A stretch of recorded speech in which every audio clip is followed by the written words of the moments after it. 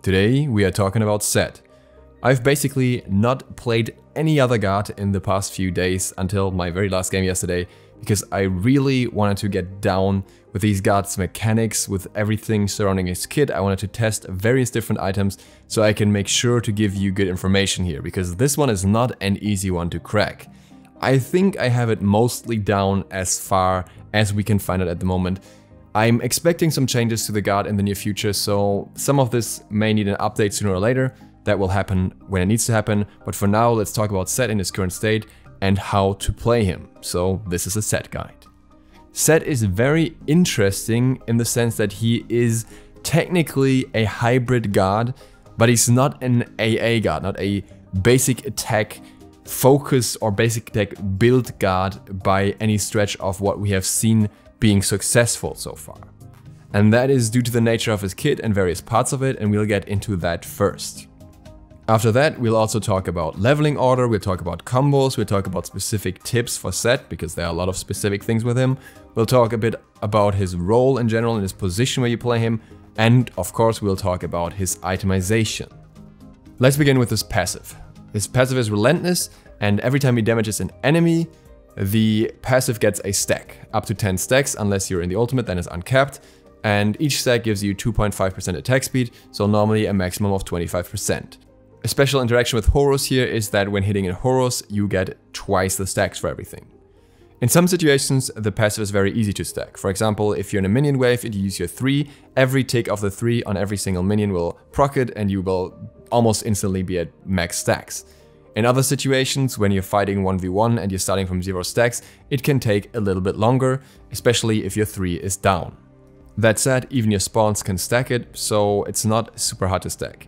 Item effects will not stack it at all. That includes the Crusher, that includes Mystical Mail, Height of the Nemean Line, and Thorns. His first ability is Skewer, a line ability that deals 230 damage plus 80% scaling with a 7-second cooldown, and slows enemies hit for 25% for 3 seconds. It goes through targets, so it's a very good clear overall, and it can also be amplified if you have spawns active, because these spawns will also dash to wherever on the targeter you point at. So while the ability itself goes in a line, you can move your targeter closer to your character and the spawns will dash closer towards you. So ideally you want to aim the spawns or aim your targeter at an enemy that you want to hit with the spawns as well as the skewer. His second ability is exactly those spawns. The ability is called Spawn of Set. He conjures a spawn of himself made of sand, and this spawn can hit nearby enemies with a 12 feet range, so very, very close, because the spawns cannot move on their own. It deals 20 base damage plus 25% scaling, which does not increase when leveling it, and on the initial rank they have a duration of 8 seconds with a 13-second cooldown. It also costs 30 mana to spawn a spawn, which in my opinion is way too much. Set has 2 charges of this ability, so you can have 2 spawns out immediately if you want to, though I wouldn't recommend spamming them at any point. Leveling this ability gives it a longer duration and a slightly shorter cooldown. The third ability is Sandstorm. Sandstorm is an AoE ability that deals damage every 0.4 seconds for 6 seconds, a relatively low tick in damage. The base damage here is 8 to 24 with 7% scaling. Enemies that are in this area have their vision obscured by the sands, so it's a slight blind. The damage that Set takes while under this effect, the physical damage specifically, is reduced by 15%, and the ability also allows him to teleport to one of his spawns or blink there immediately. By targeting a spawn and using the ability, the range here is 65 feet. This can be used at any point of the sandstorm duration. So you can use it right at the start and just immediately teleport to an enemy and activate the sandstorm that way. Or you can use the sandstorm first and fight an enemy and then teleport to a spawn at a later point, or even put down a spawn and teleport to that one. The cooldown of the ability only starts once the ability either runs out or you have teleported. So if you teleport immediately, the cooldown will be shorter. The cooldown is 16 seconds and the mana cost scales up from 50 to 70. Set's ultimate is Kingslayer. It increases his movement speed by 25% for 12 seconds, and when he damages an enemy, they gain a mark. And after 4 mark, the mark explodes, giving him an additional stack of his ability 2, the Spawn of Set. If he has full stacks of Spawn of Set already, then the spawn will just be spawned immediately somewhere near Set instead. You should spawn them yourself, especially if you use Hydra's Lament, and also to position them properly. Also, when the mark explodes, the targets take a little bit of damage, 25 to 85 base, plus 25% scaling, and Set is healed for a little bit, 30 to 90 base with 20% extra scaling. What's interesting here is that this ability can also be procced on multiple guards at once. It does only work on guards, but if multiple guards are close to you and you're using your 3, then you can easily get multiple procs of this very quickly and get even more spawns very quickly. The mana cost here is 80 to 100 with a 90-second cooldown. When it comes to leveling order, the first ability that you most definitely want to level is the 1. The 1 does the most damage, the most clear. It's just the core ability and it's safe on top of that. And after that, you can already get in a long discussion over what is the best thing to level. Intuitively, most people will level the 3, and I think in many situations that is the best choice. An extra rank of the 3 gives you an additional 20 damage over 2 seconds if you stick to an enemy, which means an extra total of 60 damage for the 6-second duration. Now the thing is, especially in the early game, you're not necessarily going to stick to an enemy for that long, so the question is if it's always super beneficial, and the damage increase here is not super high either. The increased mana cost that comes with this is also a downside because Set uses a lot of mana already and you don't necessarily want to increase that more than you have to. The other ability that you can prioritize at this point is the 2. A point in the 2 will give you an extra second duration on your spawns, and it will also decrease the cooldown by 0.5 seconds, but it also goes down every second rank, so rank 3 is -1 second. That means you can use the spawns more often for more utility, more escape potential, more damage potential in some situations, and obviously in the ult they also last longer, so you have that heavier hitting ult that way. It's an option, I'm just saying it's possible, though in many situations it feels nicer to level the 3, at least initially. You can also maximize the ultimate. That gives you plus 15 damage and healing per rank, per proc of the ult, and it can proc multiple times. I think most of the time it's not exactly worth leveling the ult, but at the same time having that extra ult healing can feel very nice. So the decision is really up to you. The only thing that is definitely always the same thing is leveling the 1. In most situations you're probably going to end up either maxing the 3 afterwards or going for the 2 if you really want that duration increase. It also depends on how the game is going, how much you're focusing on cooldown reduction, and how much extra mana you have. When it comes to his combos, there are some more straightforward ones and some more complex ones. The first one is simply using his 1 without anything else. Not really a combo, but I think some players underestimate that. It has 230 base damage at highest rank, and that's just 60 less than Oller's 1 with 10% more scaling. So it's not terrible on its own. And if you don't have mana for anything else, for example, it can still be fine. It can still be fine to pick off a target, to slow down a target instead of waiting for your 2 to come up. So it can be used on its own. The better combo in most situations is using the 2 and the 1 together, because that definitely heavily ramps up the base damage and scaling of the ability, and you want to make sure to hit both of them if you can, but even if you miss one, you still have the benefit of the other and the slow still goes through. Now a combo that many new players may be tempted to do initially is 2-2-1. Just put down 2 spawns and then try to hit an enemy. I would not recommend that in most situations. There are exceptions here, of course, but the problem with this is that you're basically sacrificing your entire escape potential for only 40% bonus damage, as the second spawn will get this damage decrease, and other following spawns after that do too. So most of the time you just want to use 1 spawn, use the damage with that, and keep your second spawn for whenever you need it for something else. If you're going super aggressive and you're killing the last enemy, that obviously doesn't make as much of a difference. For your escape, the most simple way to do that is to simply drop a 2 somewhere and then use the 3 immediately after. Can't go quicker than that because you don't have to double activate the 3, just have to make sure that your targeter is still on the spawn, which can sometimes not be as easy as it sounds, especially if you're moving around a little bit. Also, you can kind of semi-commit to an enemy if you keep your 3 as an escape. If you, for example, gank an enemy from the back or you slow them down enough to catch up to them, then you can use your 3, but keep 1 minion and eventually use that to get out by placing it further back. Then on the other hand, you can also full commit by using the 3 as an engage, in which case you would use the 2 into the 3 and then use the 1, for example, at close range when you're already committed on the target and follow up with everything else. At that point, you, for example, could also even just use 2 spawns immediately because you're not going to use the 3 as an escape before the cooldown of at least 1 of your spawns is up anyways. That said, your 1 would come off cooldown before the spawn, so you could keep the second spawn just to use your 1 with a spawn again and get more damage out of it that way. Up to you, depends on where you position it as well. For the ultimate, the most obvious combo is using your 3 in any way, either using the ultimate first and teleporting in with the 3 if you don't want your escape, or just running into the enemy with your ultimate and using your 3. Whichever way, just make sure to have the 3 up when you have the ult so you can get your procs much more quickly and therefore get a lot more set spawns that way, allowing you to survive better as well and giving you more extra damage. Committing onto the ult without the 3 usually has way less successful results.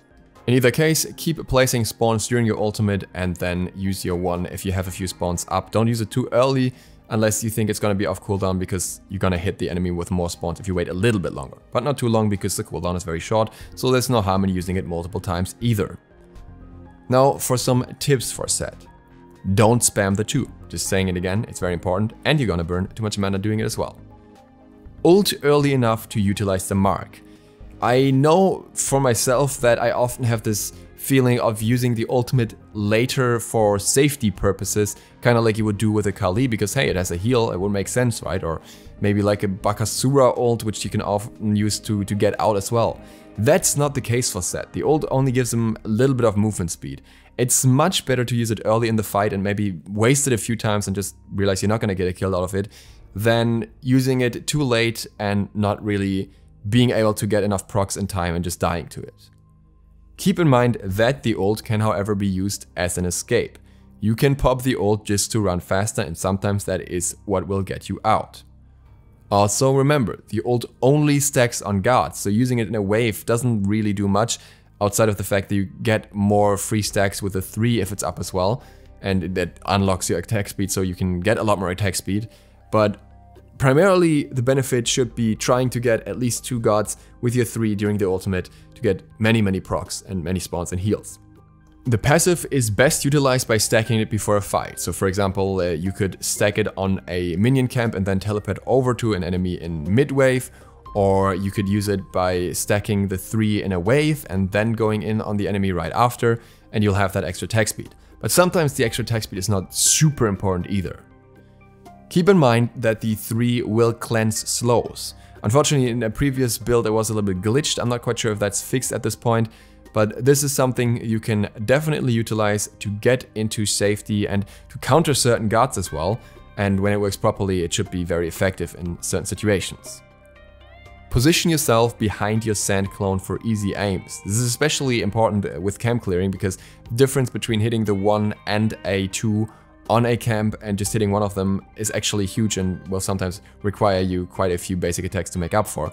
So stand behind the clone when you use it, or throw the clone in front of you and use it, and you will be guaranteed to hit it very easily.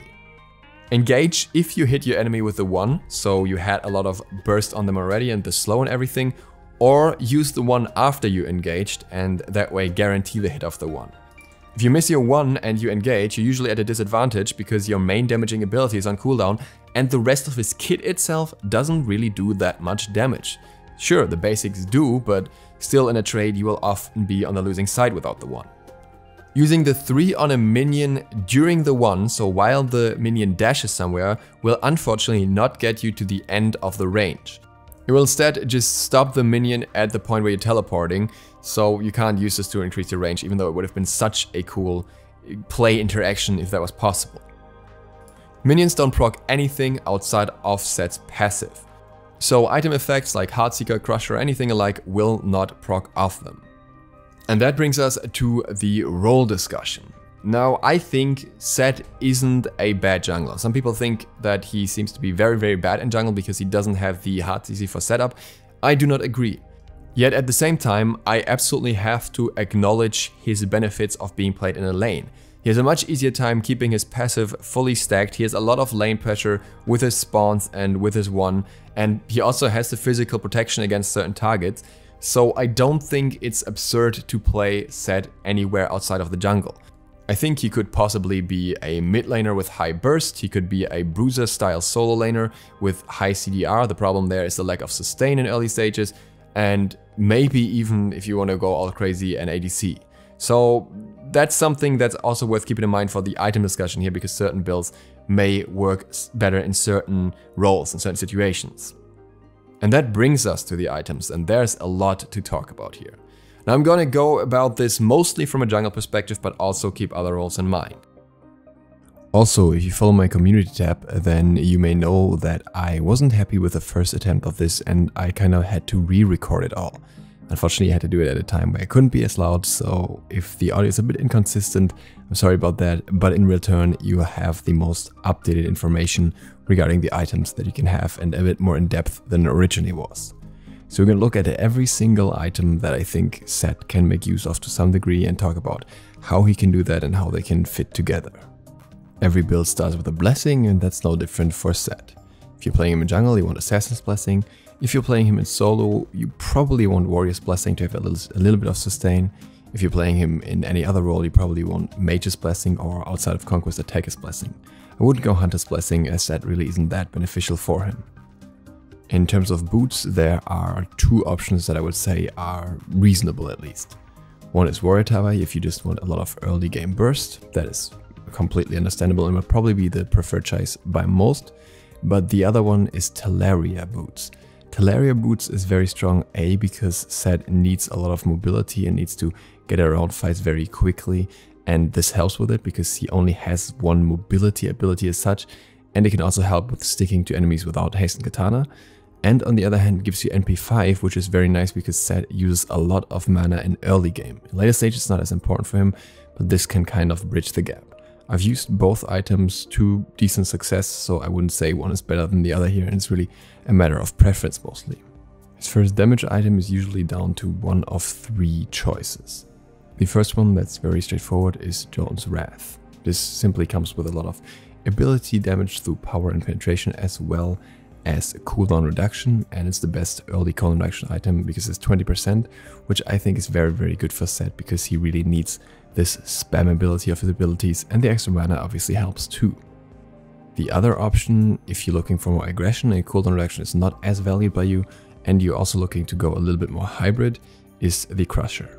I would say these options are about equal, and it's really more a matter of playstyle, though lately I have been going the Crusher more as it allows for some more flexibility in certain paths, but for specific builds I would most certainly go Jones over Crusher.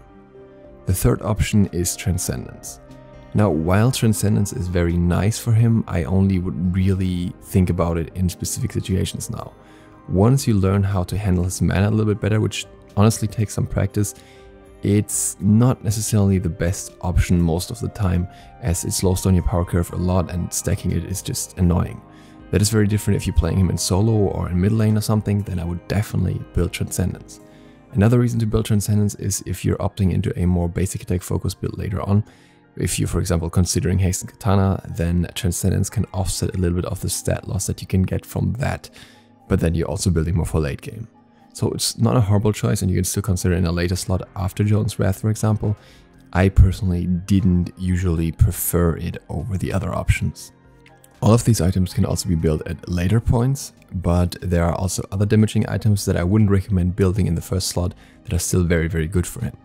One of them is Hydra's Lament. Hydra's Lament is simply very good because he can proc it so many times. Every time you use your 2, you get a stack of Hydra's Lament. Every time you use your 1, you get one. Every time you use your 3, you get one. And in your ultimate, you can spam the 2 and you can constantly get new procs through that as well. So a lot of benefit in this ability here. On that note, I'd like to also go back to the Crusher briefly, which doesn't quite have the same benefit in terms of direct interactions. It is offset by the fact that Crusher is just an excellent DPS item and damage items anyways, but Crusher does not get procced by the minion of the 1, it does not get procced by the 2, but in return it gets procced by every target you hit with a 3 at all, and it gets procced with every single proc of the ultimate. So every 4 hits, every time you fill up the mark, you get a crusher proc along with it, which can be very nice. The next item for damage that's also more of a bruiser option at the same time is Blackthorn Hammer. Even after its nerfs, it's very strong, and especially for a character like Set who benefits a lot from being a little bit more tanky, which we'll get to in a moment, and also from having power and CDR. This is a very good item.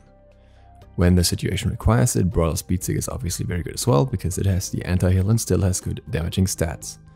Heartseeker is an item that you can consider if you really want to maximize the burst combo with his one. I gotta say, most of the time I felt like it was a bit underwhelming compared to Hydra's, because you still stack it through basic attacks and you don't want to constantly run into the jungle or something just to get the stacks for Heartseeker back up. Maybe Heartseeker is a bit more of a reasonable option if you're playing him in lane already, then it makes a little bit more sense, but I would usually prefer other options that give him more damage or more cooldown reduction. And that brings us to the bruiser items. Now the interesting thing with Set is, as much as he has nice scalings, he benefits a lot from surviving longer. If he survives longer, then he will be able to get more procs of his ultimate off. He will also be able to just stick to enemies longer in the 3 without being threatened by any damage coming towards him, and that gives him more passive stacks in return as well.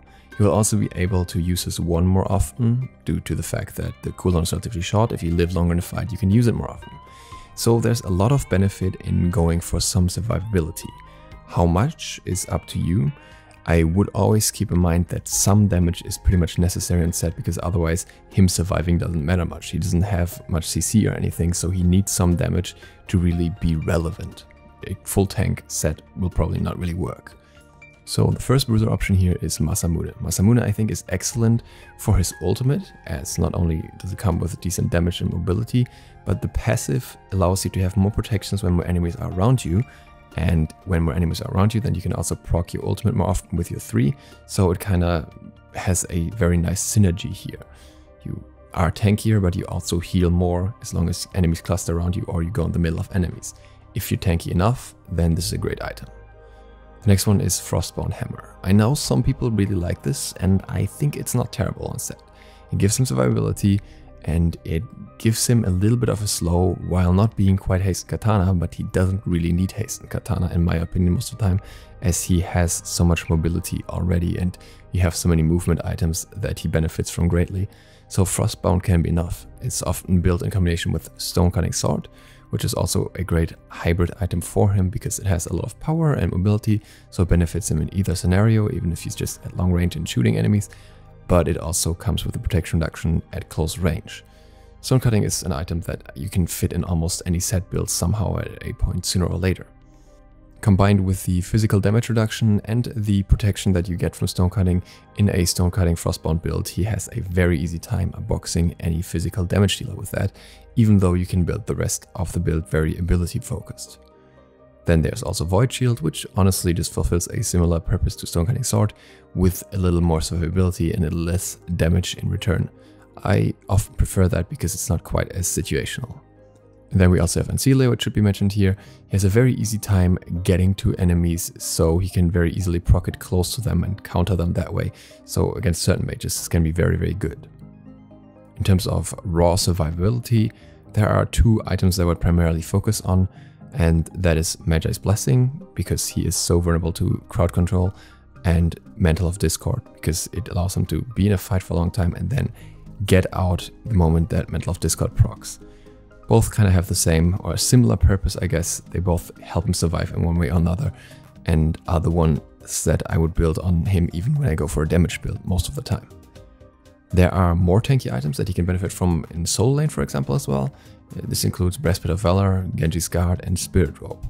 They all give you cooldown reduction and some sort of protection, and that's exactly what he benefits from. But again, if you're going into a build like that, I'd recommend still getting some damage somehow. Could be a Void Shield at some point, or Masamune, anything that helps with that aspect too. And then we have the percentage penetration. That is, for him, pretty much always Titan's Bane. I don't think there's much of a reason to go Executioner, because you can get attack speed from other items if you really want that, and you want to have more damage with the 1. The point with Titan's Bane on Set in general is that it's not as necessary as on many other guards in my opinion. And that is due to the fact that he is so focused on killing squishies because he has this burst ability damage even in late game and squishies, and he benefits from running down enemies with his ultimate.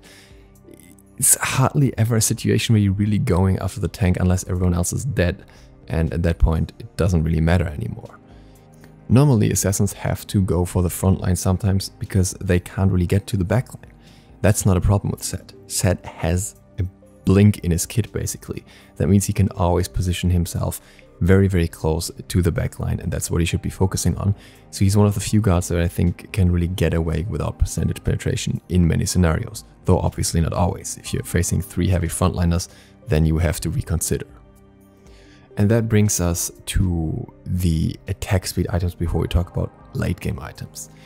Now, attack speed is such a questionable thing with Set, but I can't really rule it out entirely anymore. This may maybe contradict some things I said earlier in the video a little bit. The problem is that way too many people start building Set with Hastened Katana instead of boots or right after boots or whatever. And I think that's a big mistake because it completely misunderstands the character. Especially in early game, Set is very ability focused. So if you want an attack speed item in early game, I would highly recommend the Crusher because it gives you attack speed, but it also gives you ability damage. And then after that, at later stages, that's when you can consider more movement speed oriented items.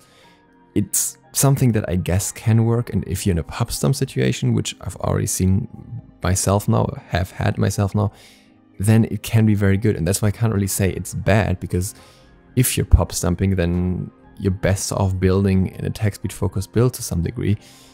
It's just that you could probably win that match anyways, but that way you can win it harder. Attack speed builds are just the most stompy builds in the game. So one choice that I think you should consider is if you really want to go Hastened Katana at a later point, or if you want to go Atalanta's Bow, or if you want to have fun and just run both. But the point is that Set has a slow in his kit. He has a lot of mobility, or a lot of quick mobility at least, in a single ability. And he also has increased movement speed in his ultimate. He generally also has some movement items anyways, and therefore has no issue sticking to enemies. So you can easily get away with building Atalanta's Bow, getting more beneficial stats, more damaging stats, and skipping Hastened Katana in return. If you prefer the feeling of Hastened Katana, that's understandable. Like I said, in that case, I would probably recommend Transcendence to get some more damage behind your basics. Then you also have the option to go into Silver-Edge Bow, which can get up to 100 stacks with your passive being uncapped during the ultimate, though realistically that won't happen very often at all. The point of it is that you can still get a lot of attack speed, power, penetration, so it's still a very beneficial item overall, and even if you just get a little bit of extra power in the ultimate, that already helps, and it's still a cheap item too. So that is one of those items that you could consider at later points of the game too, and even relatively early, because it's just a good item overall, but you're sacrificing a lot of your cooldown reduction most of the time. And then there's also a Kaival, which you could technically build because it has that power steal, and that can help you in the ultimate. So you get these 3 stacks, and then you throw out the minions while you have increased power. But at the same time, I don't think it's really that necessary, and I think the other attack speed options are better for him. And now let's talk about some late game items. A common one that I've seen quite often is Bloodforge, and that's absolutely understandable. It helps with the whole snowball thing during the ultimate. You get a little bit of lifesteal during your basics, you get a lot of power, and you also get a shield. Nothing wrong with that. You can also get Shifter's Shield for a little bit more direct survivability, and that often helps with getting out when you're low, which is something that really much benefits the fact that he has relatively short cooldowns even on his escape. And if you engage with that, you can kind of use it to get out then. There is another option that I specifically want to point out though, and that is Malice. I think Set is the best guard for Malice in the game right now. Why? Because the base cooldown of your 1 is 7 seconds. That means if you're heavily building into cooldown reduction, say 30-40%, you can get it down to 4.2 base cooldown, which is already very, very short. And let's say it is somewhere around 4.2 or 5 seconds. Then a single proc of Malice, which can proc every 5 seconds, will take off 2 seconds off your 1. That means it can take roughly half of the cooldown away. You can basically use your 2 twice within less than 3 seconds. So while the enemy is still slowed, you can use your 1 again. And you probably see where I'm going with this. During the ultimate, this can be absolutely devastating, because then you can send your minions out at the enemy once, and then you can send them again right after. And you can obviously also use your other abilities more and get out safer and everything. I think this is drastically undervalued so far. I haven't seen anyone actually use it, and I think it's an excellent late game option for him. So I really want to see that in play. Obviously you still have to be lucky with the crits, but even without that, it's still a nice item because it also has a lot of extra power still. 2 items that are absolutely niche are Kin Size and Poison Star. I think with Kins you can kind of consider it when the enemy team is super tanky with a lot of health, but other than that I don't think it's really beneficial for him because he doesn't have a special attack chain or anything that would help it, and he's just not a god that would spam basics as consistently as Kali or Bakasura. And Poison Star basically having a similar function to Frostbound Hammer, but you have to rely on crits, and usually you wouldn't build enough crits for this to work. Items that I would absolutely not recommend on set are Odysseus' Bow, because it doesn't actually proc his passive, so it's very lackluster because he's better off just taking down 1 target or just AoE taking multiple targets. So I don't really see any benefit in this. It doesn't come with any penetration or any power, any of the ability hybrid benefit that other items like Silverbench have. Soul Eater, because he doesn't really get much out of lifesteal as his minions don't proc it at all. It's still one of those items where it'd be like, yeah, okay, I can see where you build for the power and cooldown reduction, but then I would say build Transcendence and then build something like Doran's Wrath and Hydras, and it's better for you. Maybe a bit of a preference, maybe more for the lane set, but overall I don't really like it. Gladed has Shield because it just isn't good. I tried it. I thought it might work with the ultimate because it procs like Crusher on every tick of the ult, but in those situations where your ult procs often you already have enough sustain, and in situations where that's not the case, it just feels very useless. Golden Blade because his clear is excellent, you don't need that. Runeforged Hammer because it only procs on his 1 and not on his 3, and therefore most of the time it won't be activated. Bumba's Mask because the last thing he needs is taking more damage or dealing less damage, and there are better ways for him to get mobility. And again, Hunter's Blessing, I don't see any benefit for him in that over, say, Mage's Blessing, especially for early game. Items that I haven't really tested are Berserker's Shield. I can't really judge that because I don't know yet. I might be okay, but I don't really see much of a reason to build it. RC, again, it's a lifesteal item, but it's a bit better stat-wise for him than, say, Soul Eater, so it might be okay in some situations, but also something I wouldn't really prioritize or even test. And Toxic Blade, this one I'm really not sure about. It has some stats that kind of could make it compete a little bit with Brawlers if you're really going for that AA style build, but at the end of the day, you probably won't. So there are really 3 paths that I would prefer for set.